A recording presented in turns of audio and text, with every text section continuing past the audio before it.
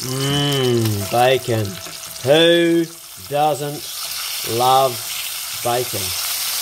One can simply never have too much bacon in their life. That's why I'm making 2 lots of bacon for lunch. How you doing? Welcome to the channel. And I'm having bacon for lunch with eggs and other stuff. And I wanted to talk to you about the bullshit that we have been fed for the last 40 years about nutrition. Hey, Pace. My dog down here's just come in because he can smell bacon. Because he loves bacon too. But you can't have bacon because you're a dog and it's got stuff in it's not good for dogs. Mostly salt and stuff. Anyway, the bullshit we've been fed just goes so long back. And we are now reaping not the rewards, almost like a punishment for the bad nutrition we've had over the last 40 years. Now, today, people my age in their 50s have a higher rate, 66% I think is the stat I read the other day, of heart disease, cancer, diabetes type 2, Alzheimer's. There's a huge list of illnesses. And why is that? Well, the old-fashioned food we used to eat, which was bacon and eggs and breakfast every morning, we got told that fat was bad for us. We got told that cholesterol is bad for us. Do you know that there are more people that suffer from low cholesterol, not having enough of the right cholesterol, that causes problems than people that have high cholesterol? High cholesterol, we need cholesterol. Cholesterol is actually really important. We've been taught that cholesterol is bad. I'll tell you something else interesting about cholesterol. I got my cholesterol measured the other day from the doctor, and I got a phone call saying, hey, your cholesterol's too high, we need to look at medication. Interventive medication. I'm not quite sure how to say that. You know what I mean? I said, that's fine. You know what's more about LDL? They say it's a bad cholesterol, but in fact, LDL is made up of 2 types of cholesterol in itself. Well, 2 types of LDL. You've got the very tiny molecules, like the really small one, and the one that's made up of the very large molecules. And they don't tell you which one it is, because they don't know. The only way to test that is there's an outfit in Germany that tests that. And it's so expensive that they're not going to do that. So they just put you on statins and try and get your cholesterol under control, which actually doesn't need to be under control as much as you may think.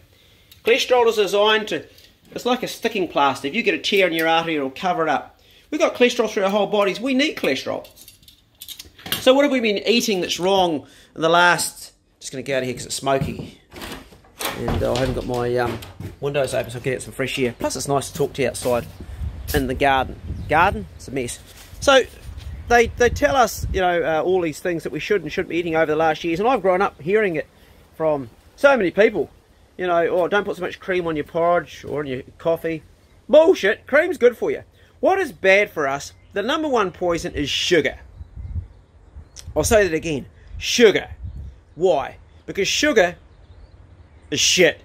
We naturally never got sugar. The only way we ever got it was when fruit was in season. At the end of the season, like would be in maybe our autumn when it's on the trees ripening. There's sugar in that. So we might eat it for a very short time of the year. But the rest of the year, we weren't eating a lot of sugar.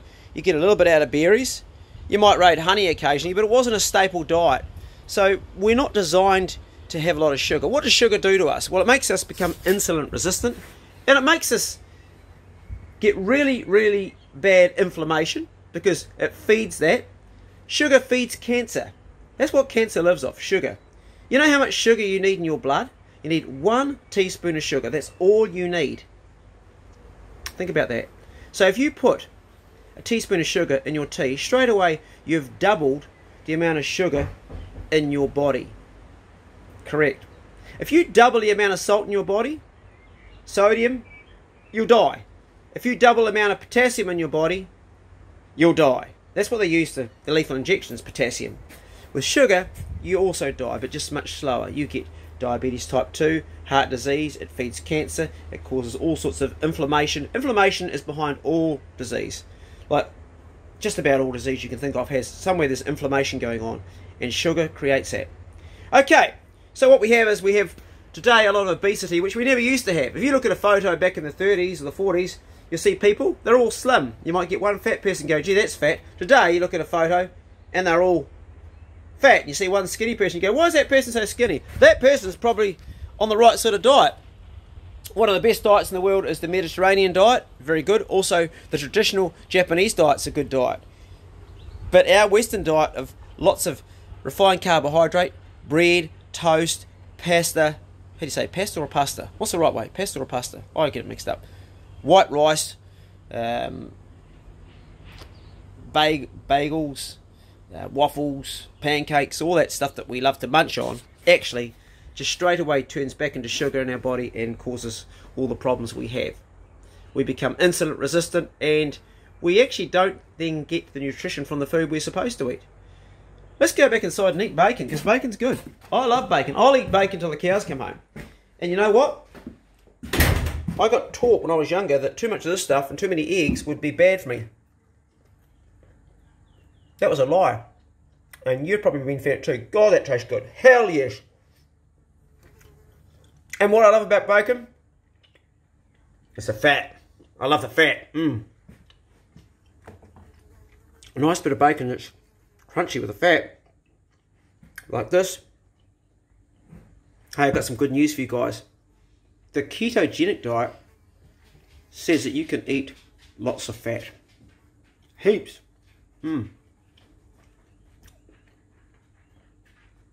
like to keep talking, but I want to start eating bacon. It's addictive. Right, I'll stop there.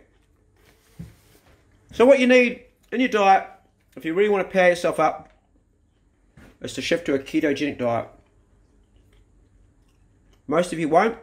It's not a fad diet. It's nothing new. It's how we once used to eat. Pretty much. And what it does is, it tricks the body into burning fat for fuel rather than carbohydrate and sugar. The body thinks that it needs to feed itself from your own energy in your body, which is your fat, which is stored as energy. Today, you don't do that because you're constantly putting sugar and eating all the time. You should only be eating once or twice a day.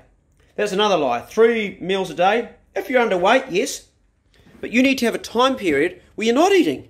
You need to have at least 16 hours of a day where you're not putting anything in your mouth at all. So your body can go into a state of autophagy and burn all the rubbish that's in your body that's becoming either cancer or a wart or a growth in your skin or something. It will actually chew all that stuff and reuse it and eat it. Isn't that interesting? Yeah. In the meantime, eat bacon, because bacon's bloody good. Eggs are good. They taught me when I was young that eggs will give you cholesterol problems. Bullshit. Yes, there's a lot of cholesterol in eggs. I eat 4 eggs a day. Now, I'm not having a heart attack. Now, I used to have a shit diet. I used to eat a lot of sweet stuff. And I paid the price. I got very sick. That's why I did my own research and found out today that combining the ketogenic diet with intermittent fasting will power you up. And I shouldn't be talking while I'm eating. I'm sorry. I apologise for that. I apologise. It's rude. I won't eat anymore. I'll try not to. I have a strong addiction to bacon.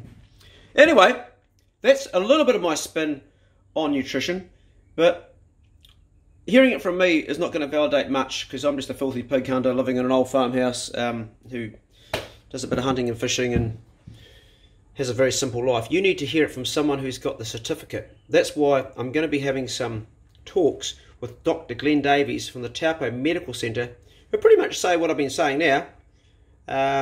But hearing it from a doctor will be more believable than hearing it from me. I mean, God, with a name like Clay Tall Stories, who's going to believe anything I say? That was a random vlog. Hope you enjoyed it, and I'm going to get back to eating bacon.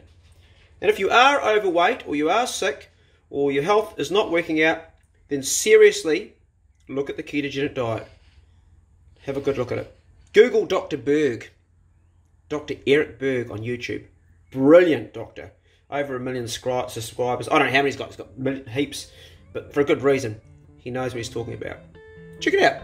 And be good. If you can't be good, then be careful. And remember, bacon's good.